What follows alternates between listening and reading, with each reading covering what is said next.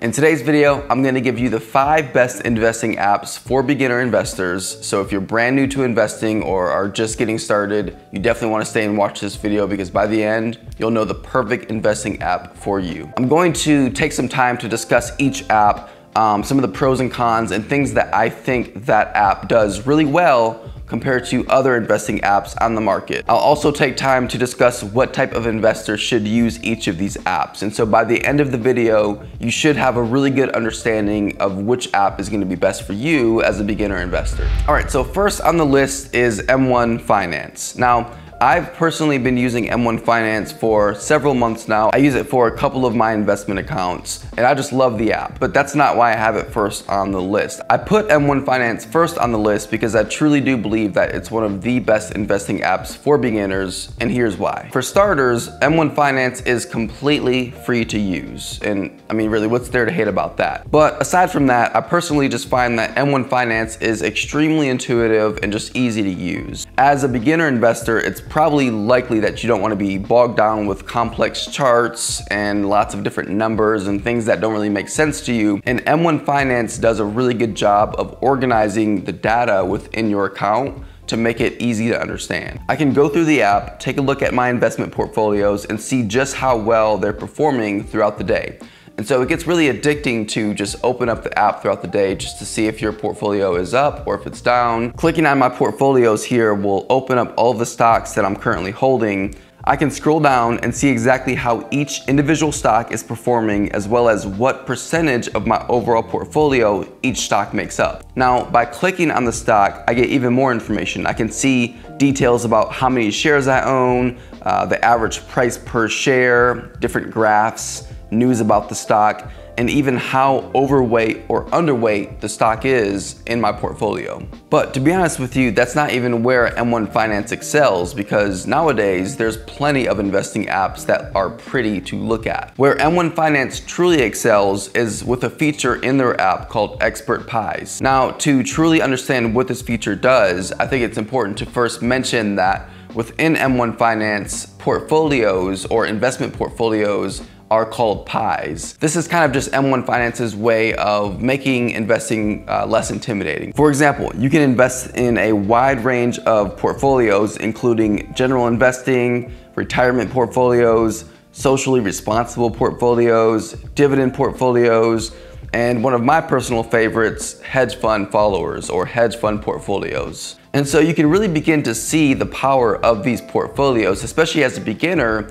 You don't have to spend your time trying to research individual stocks or ETFs. With M1 Finance, you can just pick from one of these expert pies and you can just add that to your portfolio and that's it, you're done. Even if you didn't want to invest in these pre-built portfolios, M1 Finance still allows you to build your own customized portfolio from scratch. So what type of beginner investor should use M1 Finance? I think that M1 Finance is such a diverse investing app that really any type of investor can use it. As a beginner investor or somebody who is relatively new to investing, you can be comfortable knowing that your money is hard at work within M1 Finance using their pre-built portfolios. Hey, by the way, if you haven't already, hit that like button for me if you've gotten some value from this video. I would appreciate it so very much. All right, so number 2 is Acorns. It would be impossible to make a list like this and not include Acorns. So Acorns is an app that sort of popularized this idea of micro investing or investing really small amounts of money. This app is particularly popular for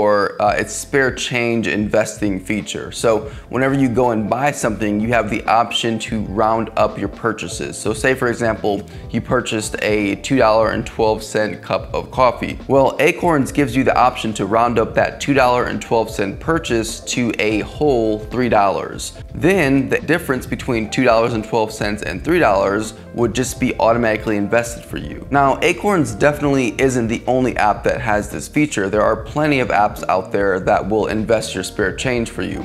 Acorns just kind of like made the idea popular. So if that's the case, why should you even use Acorns? I mean, what's so special about the app? Well, for starters, Acorns has one of the cleanest interfaces that I've seen for pretty much any investing app. From the beginning, like creating your actual account and then logging in and actually managing your account is super fluid with with Acorns. There's really not much friction at all when it comes to using this app. And then when it comes to actually investing, it gets even easier. Acorns has 5 primary investment portfolios that you can choose from, ranging from conservative to aggressive and everything else in between. You simply pick from one of these portfolios and that's it. There's no individual stock picking, no portfolio rebalancing, nothing. You simply pick a portfolio and go. Then every time you deposit money into your Acorns account, the app will automatically invest your money into your portfolio that you selected. Now, I don't personally use Acorns because I just prefer to have a little bit more control over my investment portfolio, but that doesn't mean that you shouldn't use it. In fact, there's over 9 million people actively using Acorns, and so that should be a really good indication that the app really is good. Now, like I said, I prefer to be more hands-on with my investment portfolio, but if you prefer to take a more backseat approach to investing and let someone else or something else control your investments, then Acorns is probably a good fit for you. Now, I do want to add that Acorns does require a subscription to use the app. There's 3 subscriptions, a $1, $3, and $5 per month subscription. Each subscription comes with different benefits. I would say that most people could get away with just using the $1 per month subscription, and that would fit you perfectly fine. Now, I don't want to get into the details of each subscription and what they do and don't do. That's not the point of this video, but I do think it's important to add that just in case that is a factor that you want to consider. So, what type of beginner investor should use Acorns? I would say that the investor who hates investing and doesn't want anything to do with investing but still wants to invest should use Acorns. Acorns is an app that allows you to invest without being hands-on at all. In fact, the whole premise of the app is to not have to worry about your investment and just let Acorns do all the hard work for you. So if that sounds like you and that sounds like your investment style, then you should probably go with Acorns. Now, what if you wanted something exactly like Acorns, but with the option to customize your portfolio or tweak it just a little bit? If that sounds like you, then I think this next app will suit you a lot better than Acorns will. All right, so next up on our list is Stash. Now, Stash is almost identical to Acorns in terms of features and functionality. The major difference between Stash and Acorns is that with Stash, you can actually customize your portfolio. Now, when you first get started with the app, you will get an automated portfolio similar to Acorns. The difference though is that you actually can customize your portfolio with individual stocks or ETFs once that portfolio has been created initially. You can even sort through stocks by categories such as trending stocks and recent IPOs, or you can search for stocks by specific sectors. The same is true with the ETFs. You can search for ETFs by category or by Stash's curated collections. So for the most part, Stash is a very simple investing app that's really similar to Acorns, but just has a little bit more flexibility with what you can do with your specific investment portfolio. Now, I do think it's important to add that with Stash, similar to Acorns, there is a subscription that is required for you to use the app. Now, there's 2 subscriptions with Stash. One is a $1 per month subscription. The other is a $9 per month subscription. I would say that 95% of people would get away with just using the $1 per month or $12 per year subscription, and that would work perfectly fine for you. Now, I'm gonna leave it up to you to decide whether you think paying $12 per year to have somebody else invest for you is worth it or not. That's a decision that you have to make for yourself. But just know that there are apps out there such as M1 Finance that don't cost anything and basically do the same thing as Stash.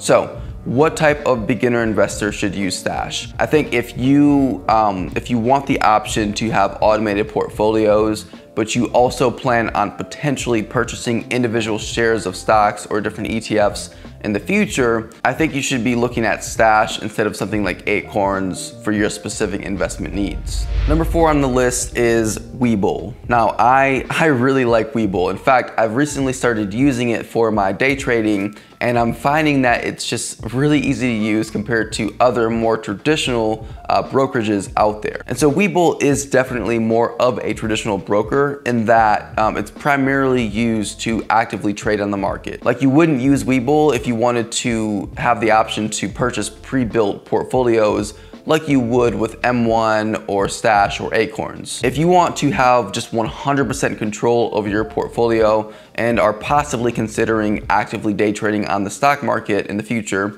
then you should really consider using Webull. Now, there isn't a whole lot that actually separates Webull or makes it unique from other brokers out there, such as Fidelity or TD Ameritrade. Where Webull really separates itself from the competition is in its platform, the flexibility, the intuitiveness, and also just the amount of free tools that they offer. Webull offers a desktop app for Mac, Windows, and even Linux. You can also download the app with both iOS and Android, and you can even use the browser version of the platform. And so there's a lot of different ways you can use the software, and if you like to have that flexibility, then Webull gives you that flexibility. And on top of all of that, Webull's software is just extremely intuitive and easy to use, even as a beginner investor, and it's free.